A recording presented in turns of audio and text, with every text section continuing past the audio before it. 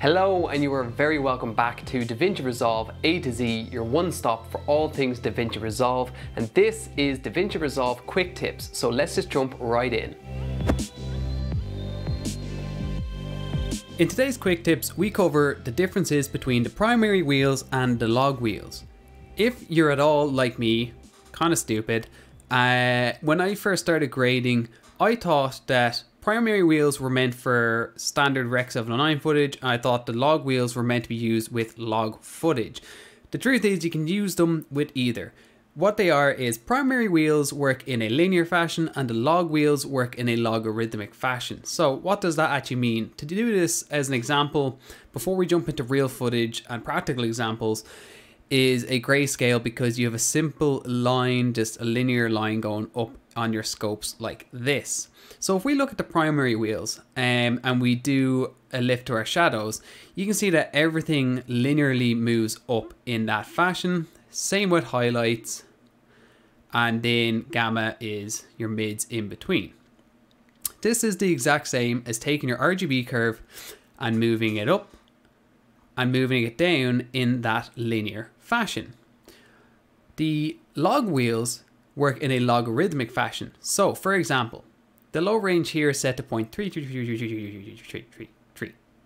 So if we set a point here at around a third of the way up, and we'll just make sure that we haven't adjusted anything, and now we lift our shadows, we've set a kind of stopping point, and we are only lifting those shadow values for the most part. So let's lift them to the like 1 to 8 mark here, and we'll just do a placeholder up here to make sure the rest of the image isn't taking that knock. So if we hit Control D, you can see we only lifted our shadows, the rest of the image isn't getting affected, and the curve here kind of reflects our curved here.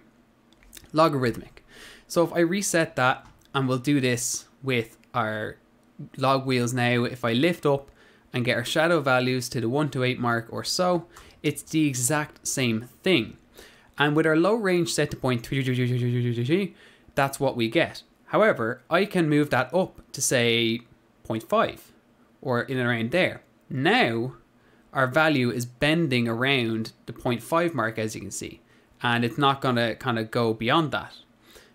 So you get this extra degree of control. And the exact same can be said for our highlights. You can pull down on the highlights.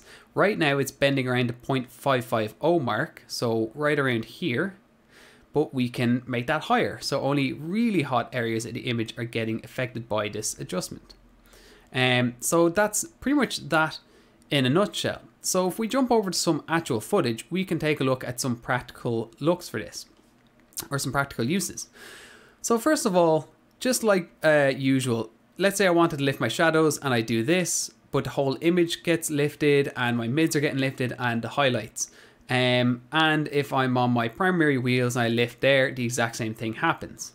So we'll reset that node and we'll jump to our log wheels, where we can now drop or lift our shadow areas only. So basically anything that's 0.333 or below will be getting affected by this. And of course I can adjust my low range to go, say I want only areas in 0.15. So from here below being affected.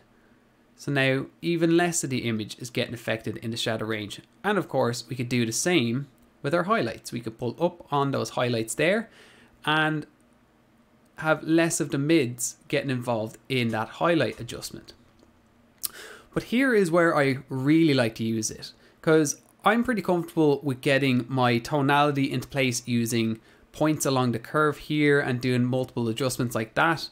Where I like to use this is to control just how much color is getting into my shadows or highlights if I'm doing stylized looks. So right here, it's begging for a teal orange look. So what we can do is start pulling in our teal into our shadows. And my rule of thumb is find the color first, then worry about the intensity. So we go pretty extreme, we go, that's the color I like. Let's dial that back in so it's not so saturated. And I'm looking at this and I'm going, that's great. My shadows are where I want them to be. And up here is not too bad, but it's starting to leak into our mids quite a bit. So I can come into our low range here and start dialing that down and see how we start to reclaim the color of our mids back to where they originally were. So I can fine tune that so only our darkest of shadows are getting affected by that. And of course, on a new node, I can do the exact same with our highlights. So we'll go towards purple with our highlights so that we can kind of cheat this sodium vapor look to our highlights here. So kind of a combination of that orange and purple brings us towards quite an intense sodium vapory, warm orangey red.